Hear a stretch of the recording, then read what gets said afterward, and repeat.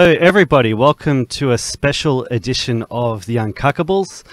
This is a morning Australian Election Day edition of the Uncackables. We have Steele Archer from the Unshackled. Hi everybody. We have James Fox Higgins from the Rational Rise, and we have a very special guest. We have Senator Fraser Anning. Welcome, Fraser Anning.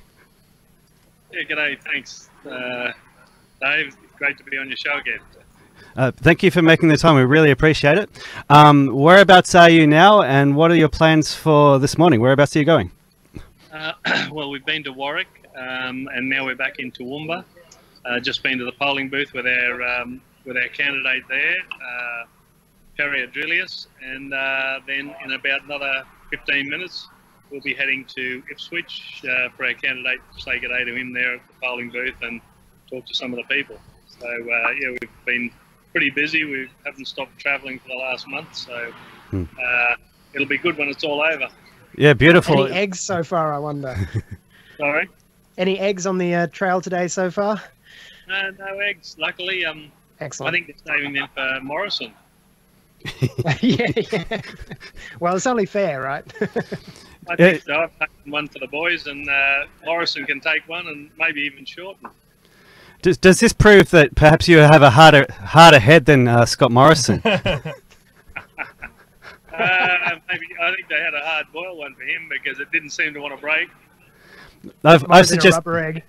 I've suggested never send a woman to do a man's job, actually. There you go. Yeah. That's hate speech, brother. That's hate speech. You don't want to get caught for that. So, what's the feeling, just in terms of the kind of feedback you've been getting from voters, constituents? How do you see yourself going today? How do you rate your chances? Well, it was always going to be a really long shot because, you know, we've been registered for 42 days and we only had 10 days to try and put a team together. And in that time we got a Senate team in every state and the territories. And we got lower house seats covered in most of the states, but only 5 or 6 here and there. But in Queensland we have 30 and 5 Senate candidates. So we're giving it the best go we can for the time that we had. So how do I think I go? I don't know. We're getting quite a lot of support from the construction industry and also from the mining industry, which are normally traditionally Labor voters, but I think that they're a little bit disappointed in what Mr. Shorten's told them he's going to do, which is, double the cost of electricity and bring in more illegal or refugees and then attack our elderly. So there's quite a lot of things there that they're not very happy with, and I think there's quite a few of them who are going to bleed from the Labor Party. The energy That's around a good group campaign. to capture. It is. Well, we're for the getting people back to work again. And the Labor Party used to be a great party, and I think they've lost their way a lot now. But with our infrastructure projects that we want to get going, the dams and watering the inland and drought-proofing the country, and other infrastructure projects, more mines, more coal-fired power stations to bring the cost of power down. We should have the cheapest power in the world, not the most expensive. And here we are shutting down power stations, and he's promising to close coal mines. Well, there's 30,000 men there that are going to be out of work, men and women. So I think they see us as a better alternative, some of them. So the energy around your campaign isn't just online, because I just read an article from the ABC which said that Fraser Anning has the largest energy online of almost everyone apart from Jackie Lambie. But like I work, I'm just a worker, and I hear that I go on the street and I say to people, who are you voting for and all this sort of stuff. Even in Victoria, some people say, and this is Victoria, this is, they say, I like what Fraser's talking about because power prices are way too high. We have no car industry, all our industry's been shipped off. We don't have any major projects. I actually like what Anning's talking about, but I wouldn't, they don't say it. They talk about it behind the shuttered doors, but then they go out and they say, oh, I'm voting Liberal or I'm voting Labor. It's a taboo topic, but there is an energy there. It's a silent majority. It's a silent sort of silent wish. We'll call it the Anning Avalanche. Thank you. Yes, dear, look, you're right. We've lost all our industry. We can get it back. And look, Donald Trump has said that he'll... sorry, you've seen what he's done there. He's protected their industry, and we have to do that again. They call it a level playing field. It's anything but level. It's basically they've shipped all our infrastructure, our manufacturing offshore. Just by the way, when we bought our T-shirts and our polo shirts and our caps and our pins, we wanted them all built here in Australia, made in Australia, which was fair. The only thing we couldn't get made in Australia is this, the cap.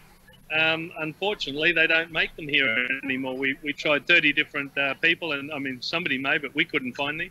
So that's the only thing that we have to bring in, and it's a pity that we can't even make a baseball cap in the country. So we have to get them back, and the way to do it is put tariffs on that protect our industries, protect our wages for our workers, and keep everyone working and get more people back to work. And it's a national security issue as well, because when you ship off all your skills, all your talent, all the machines, you can't produce indigenous weapons. We can't produce fighter aircraft. We can't produce tanks. We can't even produce the bloody paints that go on tanks. You can't produce tires. We can't actually be a self-sustaining like military nation, even though we're on an island and we should be the best in the world at that. You know, it's a national security issue as well. Yeah, you're right.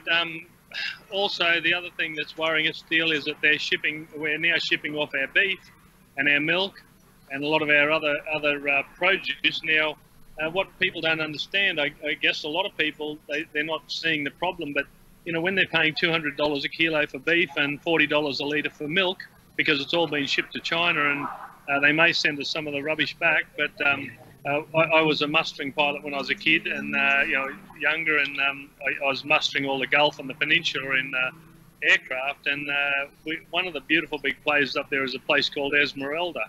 Now Esmeralda has 35,000 beautiful cattle, and now that's 4 or 5 days ago that was bought by the Chinese. You know exactly where all that beef's going to go. It's not going to go here. It's going to go to the shelves in the supermarkets in China. So that's going to become a problem. If eventually, you know, more and more is shipped off, as it's being done now, then obviously the price has got to go up because we'll have less and less here. So they're things that, you know, our industry's gone, and now, you know, our food's going to go as well. And it's the Australian people who are going to cop it there. One of the issues that you're talking about, Senator Anning, that no one else with a decent platform seems to be talking about as well, is the banking cartels. And you know, one of your policies is to create a state-controlled bank. And I think a lot of libertarians are terrified of that idea. But there are examples in the past where it's worked very well. What can you tell us about that plan? Well, it worked extremely well. We built the Snowy scheme with a bank owned by the Australian people. We fought 2 world wars and were quite successful there, and that was all funded by our original Commonwealth Bank. By putting it into private hands, if it had been an open market, fine, but it's not. It's a quadropoly. So basically, you've given poor people the right to you know, control our banking system, and you know, they've done a terrible job of it. They've robbed the Australian people. That's why we got the Royal Commission up, and if I do get back in, if I'm lucky enough to get back in, I'll be pushing for a real Royal Commission. That was a whitewash. They out of 10,323 people who submitted their problems, only less than 30 were heard. So that was a joke. We really do have to have a real Royal Commission. The last Royal Commission into institutionalised abuse of children, they listened to over 6,000 people, and that's why we really have to reopen that, bring the banks to account, and plus the receivers, the liquidators, the administrators, and the agents, because they're just basically, they're criminals. On the subject of banks, when Maddie and I met you last week, we spoke to Rita, who's one of your Victorian candidates. We were really impressed by the quality of the candidates that have put their hand up for you. I've also been really impressed by the fact that we seem to be getting people who've never been involved in politics in their lives and have just got really interested and really concerned about Australia the last few years, and have been just putting their hands up and saying, hey, we've got to do something. Have you found that replicated across Australia? Absolutely, yeah. That was David, I'm sure. But Yes. David, it's exactly what's happening. The people who are putting their hands up are real people. They've worked all their life. They're not career politicians. There's cattlemen. There's engineers. We have two engineers standing for us in Victoria, and one of them is in the top 0.5% in the world in his field. And they're brilliant people, and they have children, and they're worried about Australia. They don't need the job. 85% of the people I sit in that room with have never had a real job in their life in the Senate, and I think about the same in the lower house. Really, they're career politicians. They do some fairy degree, basket weaving or arts or something like that. Who knows what their bloody degree is? And then they get room for the job, and they sit in there for the next 30 years and take their money and then take a good pension. So we need real people who've actually worked in the workforce, and we've been very, very lucky to get those people to put their hand up. Well, a lot of these politicians, they just get trained in the art of rhetoric. And when someone like you comes along and starts speaking uncomfortable facts, they just melt down. They just don't know how to handle a dialectical conversation, and they fall apart. And we need them out. We need real people who are interested in speaking the truth, even if it hurts a little bit now. We've got to tear the Band-Aid off. And if you're bloody George Christensen, you don't even stay in Australia. Yeah, well, he's actually one of the better ones, But, yeah, he's a good guy. Yeah, we do need people that want their job for for what it's supposed to be for, not just for a job. I've been very fortunate. We have great guys like Peter Manuel down in South Australia, and David over there in Western Australia, David Archibald. They're in number one on the Senate ticket, and they're getting a lot of support. We're realists. The likelihood of getting people in is very, very, is a bit slim, but it's a start. And if we can get a couple in there on the crossbench, then Shorten and Morrison will have to, whoever is, going to be, is going to have to come and talk to me, and we can then start pushing for what we need. Nice. Anning Avalanche. I'm calling it Anning Avalanche. Well, I think I've got to say, I think your party has a pulse on the heart of the Australian people. Like when you look at the candidates from the major parties who have been disendorsed for saying things on social media, particularly about Islam. Like you look at the XYZ page, or you look at your social media pages, this is what we're talking about all the time. These are the actual issues that we're raising. So you have people for the major parties who are trying to raise these issues, and they're getting kicked out of the major parties. This is actually what actually matters to real Australians. Yeah, you're right, and that's all our freedom of speech, and since when in Australia can't you voice your opinions? We're not outrageous, and people say, "Oh, I know you're radical right wing." I said, "Well, I'm just a normal conservative." I mean, in Menzies' day, I was probably a little bit soft compared with some, So that was how Australia was built, and everyone's been brainwashed with the political correctness for so bloody long that they're scared to say what they think. And luckily now, I think you're right. There's a fairly a bit of a movement, a groundswell, if you like. And people are starting to come out of the woodwork, and I hope enough of them come out of the woodwork so we can get some people in there and start turning this place around, get away from this socialist agenda. I'll tell you where you really connected with me, Fraser Redding, because you would know where I'm from. I'm born up in Atherton, up in the Tablelands. So it's God's country up there. So when you started talking about the white farmers who are building farms in Dimbula and stuff, that really resonated with me, because I know that whole area. I know Mareeba really well, and Atherton and Tolga and that whole area up there. So that's really good, because you don't hear politicians who know local areas, and I know you know a lot more of the national constituencies, like in their parts. But that really hit me. I was like, yes, he knows where I'm from. He knows the how important these areas are, and how much life we can bring into this country with some of these areas. Yeah, you're right, Steele. I had 500 calves in the shed up there a long time back when I was very young. We were trying to restock a cattle place out near Richmond, and the only way we could do it was by buying the calves, the young dairy calves that they used to knock on the head. In those days, they once the cow had the calf, they didn't need the calf; they just needed the milk. So we used to buy the calves and we had them in the shed, and then we'd rear them there on milk until they were about 2 months old, and then we'd ship them out to the cattle place. But yeah, I know that area very well up there, and it's a beautiful spot, as you said. And plus, I had the Babinda Hotel for a lot of years, and my brother's still in the Babinda Hotel. Oh no! Is that where you learnt the slap? I'm sure we learned a lot more. Had a lot rougher pubs than that one. Yeah. In our life, and you know, there are some rough pubs, and I because I borrowed a lot of money to buy them, you couldn't afford security, so we had to do it, you know, myself. My wife's actually than I am. So we're getting messages that we have to wrap it up from Boston. Oh, okay. Absolutely. Yeah. Okay. Follow the trail. Cool. We'll call it a day. I've heard that 97% of climate scientists reckon you're a shoo-in. So good luck for tonight, Senator. That'd be good. Yeah. Well, thank you very much. Hopefully. Good luck. Yeah. You're very God welcome. bless. You're gonna win. Kick ass. It's gonna be easy. You've won. It's easy. We'll see you in the Senate. Okay. I hope. All right. Thank All you. the best. Thank you very much. Thank you. Yeah. Cool. I think they're hanging up. See you guys. Cheerio, everybody. It's getting serious now. See ya. Okay. Are we going to roll on, or? Oh, we can roll on for a few more minutes if you guys like. We've got a few people in the chat. Oh, good. Yeah. All right, so everyone, that was Fraser Anning. Yeah. But that was There he something, goes. wasn't What a gun. Yeah. They still got the camera going. Oh, here we go. Hey. Now I'm giant. it? How did we like that in the chat? What did we think? What are they saying in the chat? Yeah, I think they were pretty impressed. Yeah. It's been good being able to develop like a little bit of a relationship with Anning and his camp over the last couple of months. Like, he's used to, talking to us and that sort of stuff.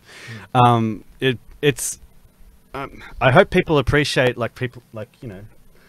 we're blowing smoke up his nose a little bit. He's on our side, but like we're actually trying to ask him like serious policy questions rather than trying to ask gotcha questions. So we knew it was going to be a rush today. It's the he's on the trail, but there are some good comments coming through.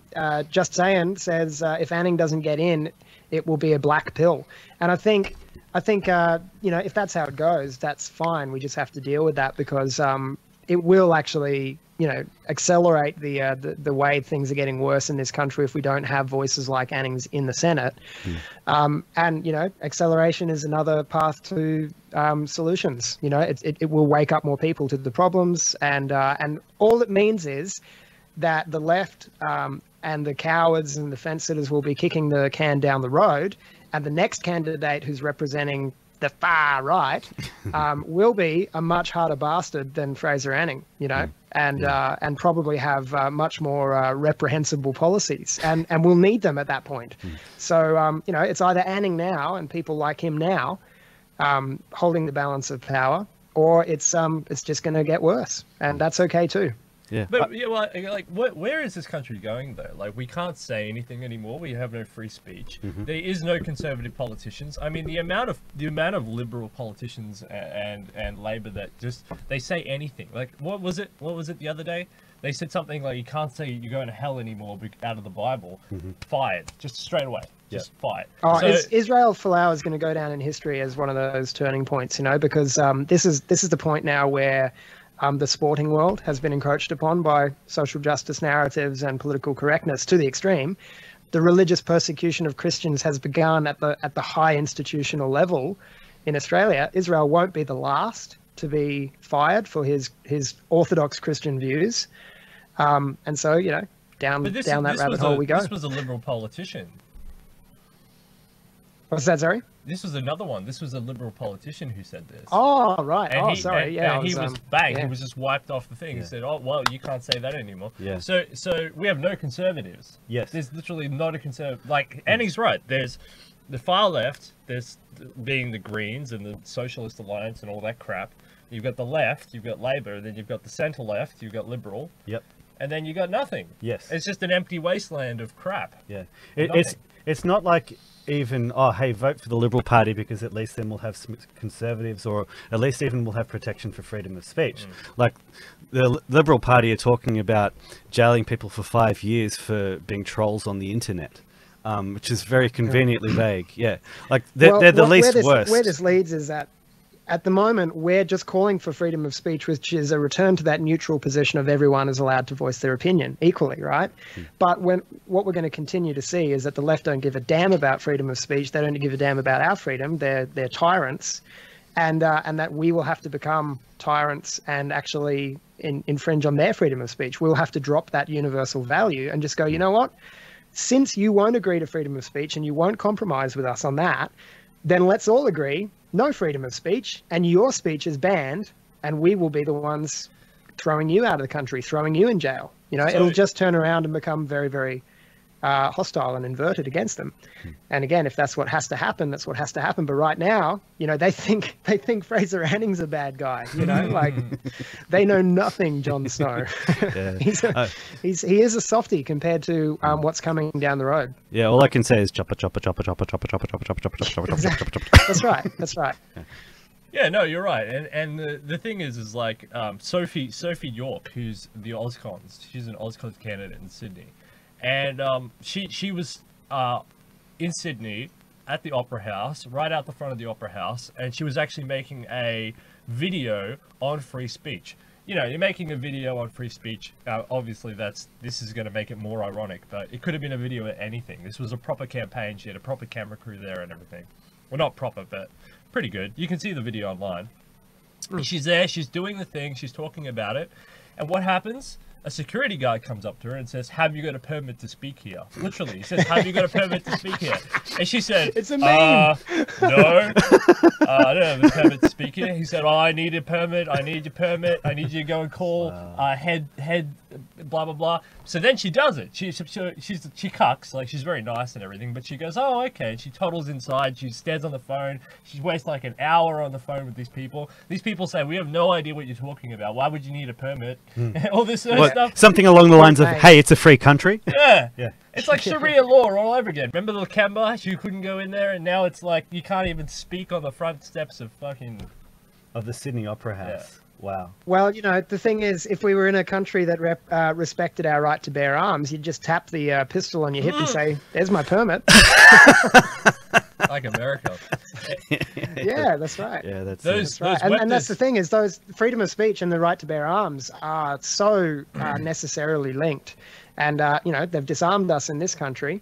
And of course, freedom of speech is going to be the next thing to go because we've got no means to defend our freedom of speech. That's the strongest weapon, isn't it? Actually, yeah, people in the comments section are actually correcting like some of what actually happened. Apparently, like the security guard came up and said, "We want to see your papers." Yes, welcome to the Soviet Socialist Republic of Australia, people. Yeah. This is probably the last election where political solutions are remotely possible, I'd say. So I hope people vote wisely today because it's going to make a big difference to our future and our children. Yeah, frankly, I don't think the centre can hold. We're seeing in Victoria, like we saw what the ABC are loving to boast about calling it the Dan slide. Basically, we've just had like full spectrum dominance by the left in Victoria and just complete brainwashing. Add that to the demographic displacement that's going on. I'm actually seriously concerned about previously safe Liberal seats in Melbourne. So yeah, and so you've basically got the centre going further and further to the left, and then you've got the reaction of people who are like, "Hey, what is actually going on?" And as things get more and more out of hand, like people start actually questioning democracy itself. Yeah. Conserving what? Which is fair enough. Like the left is like this big churning machine that gets faster and faster, but progressivism always speeds up. Yes. So those guys are speeding up. They're getting more and more crazy. And the conservatives are just grasping at straws saying, "We're trying to conserve." And the only thing they have left to conserve is the right to make money. That's it. If you think about it, they're like, "Leave us alone and we'll make money." Or I'm a conservative. Like I have, and that's why all these liberal Democrats and these liberals and these libertarians, they're all coming along and they're all like, All right, we don't care about freedom of speech. We don't care about anything. Just let's leave our capitalism alone. Yeah, Like, they're part of the problem. I actually make the argument that you can't actually have a free market without conservative values, because once you let go of those conservative values, you replace those like actual values with just shifting values of being nice, and so you're always having to like if you always have to like level the playing field. You always have to look at who is a minority, who is like on the fringe and that sort of stuff, and always basically give them free stuff. Like you replace like just clear-headed thinking with socialism. Like you either have a free market and strong conservative values. You let one of them go, and like it's either one's going to go down the drain. Strong conservative values as well. Like people sort of talk about, you know, like what happens. Strong conservative values helped to provide a social safety net in a free market as well, because it means that families look after each other. Churches look after the poor, all that sort of stuff. So that doesn't mean that you just have a dystopia where like you have like just some people just slipping through the cracks.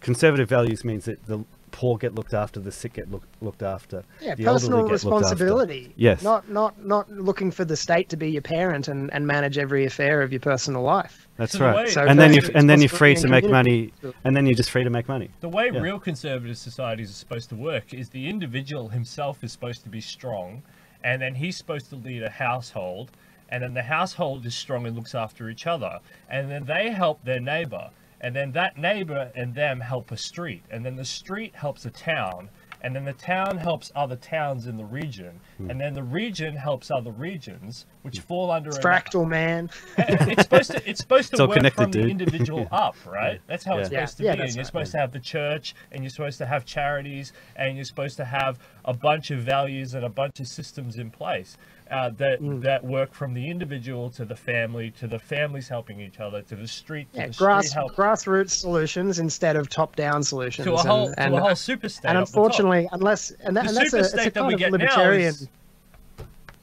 It's sort of a libertarian position in a way, but what we're seeing is that as the left are increasing their totalitarian power, the necessary reaction is going to be right-wing totalitarian power. You know, and the more they don't compromise and meet us in the reasonable center, the more we have to harden and what's the word that they use? We have to radicalize. You know, we have to get just as they have. I mean, the radical left is overrepresented in our government at every level, and the radical right is only just waking up from its slumber. They have no idea the monster they're creating by spinning the bullshit that they do about people like Anning. So you know, it's an exciting time to be alive. Hey, I got to check out, guys. I got to go vote. I got to go vote one for the Conservative Nationals. So have a great election day. I'll see you tonight. Absolutely, yeah. I say let's call it, and we'll save it for this evening. And there'll be plenty to talk about tonight. Yeah, absolutely. Thanks, all right, see you guys. Yeah, good stuff. James. See you still. Brilliant. See you, Dave. See you, Tim. Cheers.